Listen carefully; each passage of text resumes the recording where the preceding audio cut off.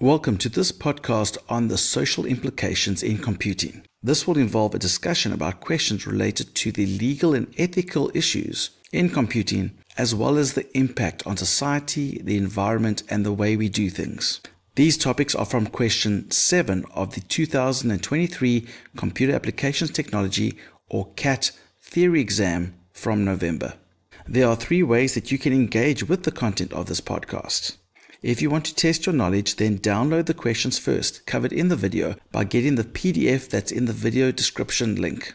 Then attempt these questions, and then once you've done that, come back and compare your questions by listening to the answers that are discussed. Or if you want to use the podcast to learn new information, then first listen to the discussion, then download the questions that we mentioned earlier, and then test yourself to see how well you remember those answers from the discussion. Or you can simply enjoy the discussion about the social implications in computing and learn more about its impact on our society. So let's hear what these podcasters have to say about these social implications. Welcome to the deep dive. Ever stop and really think about how much computers and the internet have changed things? Oh, completely. Especially if you've basically grown up with it all. It's just everywhere. It really is. So today, we're going to dive into some of the social sides of all this tech, the implications. That's the plan. Yeah, our mission here is to unpack some key aspects, especially relevant if you're studying computers in high school. Okay. We'll touch on, the global community connection, those pesky internet attacks, keeping data safe, what network admins do, and even, what happens if the power cuts out. We've got some solid sources guiding us. Great. Let's start big picture then. Right. The global community. How has this tech impacted it? Our sources list quite a few things. Right. Well, think about travel first. It's so much easier now, isn't it? Totally. Booking flights, seeing places online. Exactly. And communication. Yes. Talking to someone on the other side of the world is, almost trivial now. Yeah, like they're next door. Yeah. And getting news or finding information. It's instant. And learning. So many new ways to learn, online courses, different resources. It's transformed education. Absolutely. And business too, right? Companies going global. Even healthcare is changing with remote consultations. Definitely. And there are environmental points too. Maybe less driving, less flying, less printing needed for some things. Plus working from home. Telecommuting, yeah. And finding people with shared interests in virtual communities. It's all built this, more interconnected world. Boosted economies too. It's a lot to think about. Which of those impacts do you notice most yourself? Worth considering. Okay, let's switch gears slightly. Internet attacks.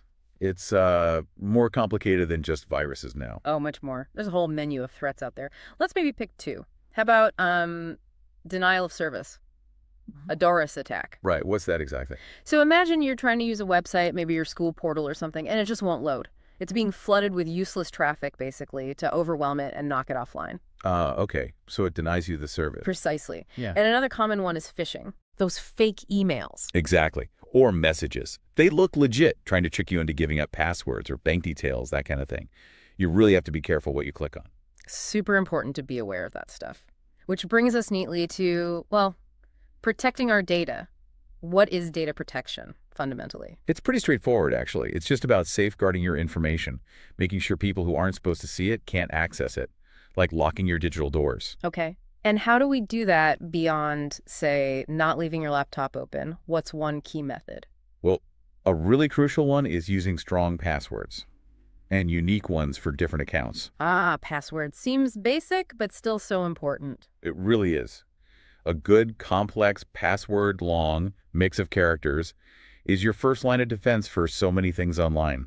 Don't reuse them. Good advice. And then you have things like firewalls. Okay, what's a firewall? So imagine a firewall as like a security guard standing at the entrance to your computer system, Okay. carefully checking everyone who tries to enter. So like a digital bouncer. Yeah, exactly. It blocks any unauthorized access attempts, keeping your data safe from intruders. I like that analogy. Yeah.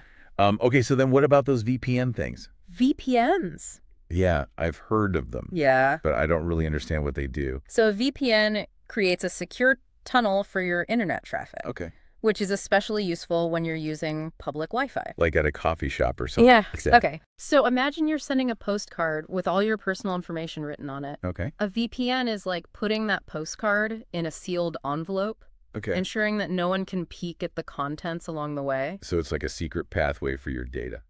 Exactly. Okay, that makes sense. Yeah. Okay, so who manages all this security stuff on a bigger scale, like at school or a company? Network administrators. Yep. The network admins, they're kind of the guardians of the network. What are their main jobs for security? Well, they do a lot. They have to keep track of all the computers and software on the network. Very important. Keeping inventory, basically. Exactly. And making sure only approved software gets installed and kept up to date. Outdated stuff can be a security hole. Makes sense. Then there's managing who gets access to what user accounts, passwords, access rights, maybe blocking USB drives to stop data walking out the door. Right. Control. They also often create the rules, the acceptable use policy, or AUP telling everyone how they should use the network responsibly. Ah, the AUP. We've all had to sign those. Probably. And critically, they handle backups, making sure data can be recovered if something goes wrong. I'm sure. Super important for keeping things running smoothly and safely. You can see why they're essential. Yeah. Okay, last point. Power cuts. Unexpected blackouts. How do you stop losing all your work? Yeah, that's frustrating. Two main things help. First, autosave. Most programs have it now. Just gotta make sure it's turned on. Right. It saves your work automatically every few minutes. Lifesaver. Second, especially for more critical setups, is a UPS. A UPS? Uninterruptible power supply. It's basically a battery backup. If the power cuts out, the UPS kicks in instantly and gives you, maybe 10, 15 minutes of power. Enough time to save everything properly and shut down. Exactly. It avoids that sudden data loss.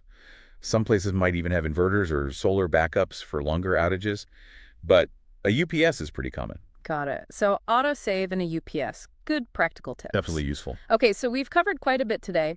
How technology connects us globally, the kinds of threats out there, Protecting data, the role of network admins. and preventing data loss from power failures. It's all sort of woven together, isn't it? It absolutely is. And maybe a final thought to leave you with. Yeah. Looking ahead, say 10, 20 years, how do you think these social impacts of computing will evolve? What new challenges or maybe opportunities might pop up? That's a big question. It is. Something to keep pondering as you use all this tech every day. It's your world being shaped by it. Just a reminder that we've got tons of more content on our YouTube channel at Mr. Long Computer Terms, which will help you learn these concepts. So make sure that you're a subscriber, make sure you share us with your friends, and make sure you follow us on TikTok at Mr. Long Education. And remember, don't do the long way, do the Mr. Long way.